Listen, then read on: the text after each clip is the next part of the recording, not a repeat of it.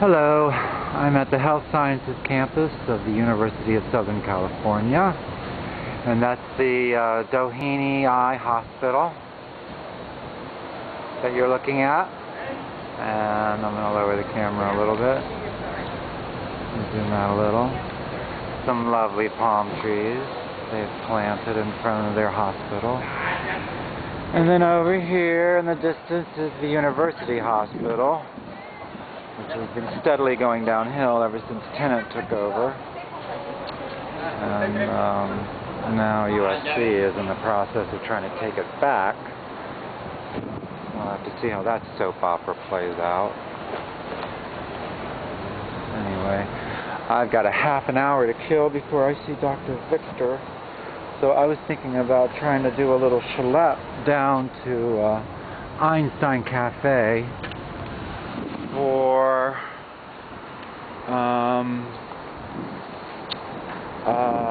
Latte, and maybe I'll bump into some friends.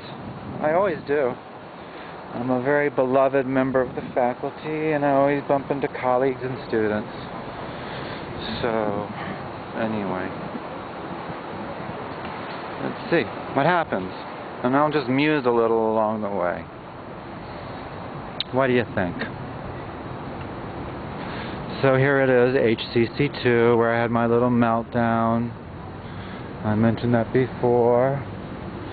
And there's the groovy water fountain that I love so well. One of the nice things.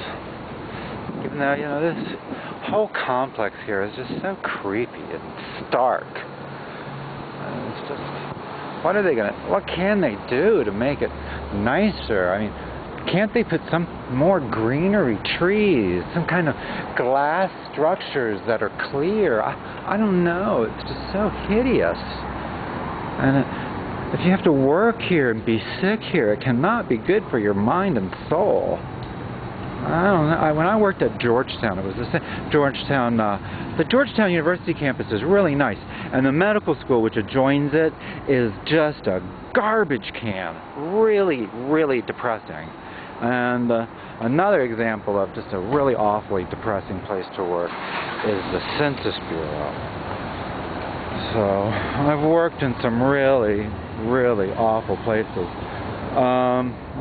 So I guess this place is like Emerald City compared to that. I think the nicest place I ever worked, aesthetically, as far as lovely surroundings and commodious environs, and really comfortable office equipment, and top-of-the-line office equipment, was the World Bank. So here it is, the Zilhka Institute. I don't know. God only knows what nefarious evil doings are going on in there. And they've probably got some kind of security team buckling up and on their way right now.